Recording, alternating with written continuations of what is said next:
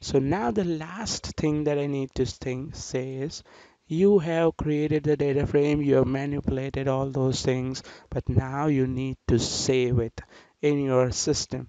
So how will you save it? You will just write export CSV, df to CSV, the location, and index equals to false. This index equals to false denotes what?